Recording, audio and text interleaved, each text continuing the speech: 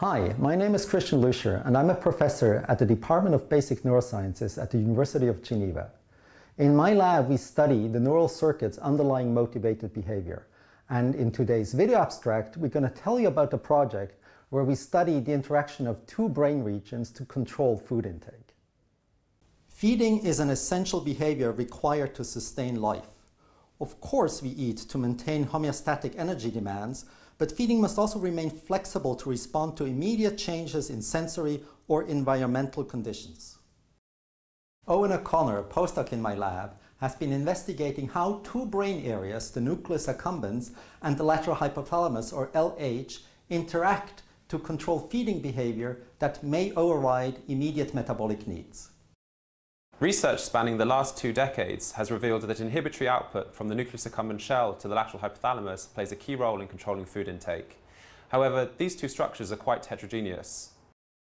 Output neurons of the nucleus accumbens shell are inhibitory medium spiny neurons, but can be separated into two distinct classes based on the type of dopamine receptors they express.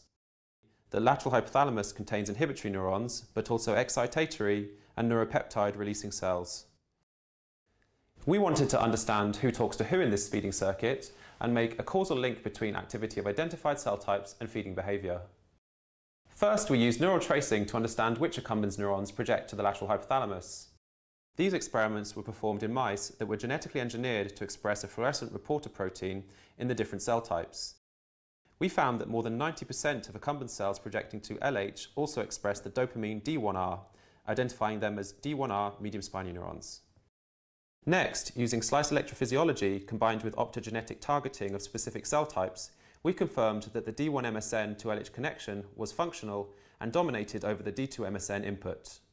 So, D1-MSNs project heavily to LH, but what is their role during food intake?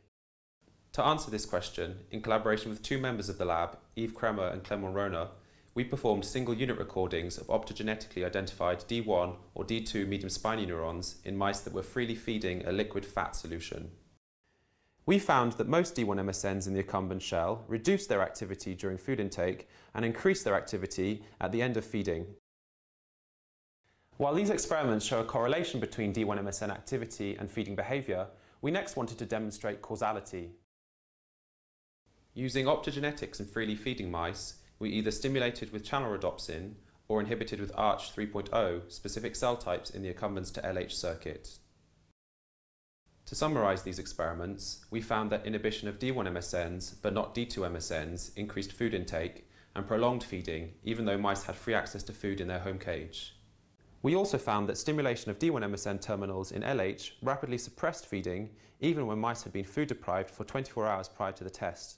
In the final series of experiments, we demonstrated that GABAergic neurons in the LH were a functional target of D1-MSNs and that direct inhibition of these GABA neurons was sufficient to rapidly stop feeding, even in food-deprived mice. Taken together, using a combination of electrophysiology, tracing, and behavioral techniques, our study helps to resolve the molecular identity of the accumbens to LH feeding circuit and demonstrates that the function of this circuit can rapidly override immediate metabolic need to control food intake. There's a clear evolutionary requirement for neural circuits that can quickly stop or prolong feeding despite immediate metabolic needs. However, in today's modern society, where tasty and energy-rich food is readily available, and in absence of threats, these circuits may actually work against us. For example, maladaptive signaling in the accumbens to LH circuit could contribute to feeding disorders by forcing the premature cessation of food intake in anorexia, or by favoring repeated and prolonged feeding bouts of palatable foods, eventually leading to obesity. Our ongoing research in the lab is focusing on these questions in the hope of revealing new rational treatment options for feeding disorders.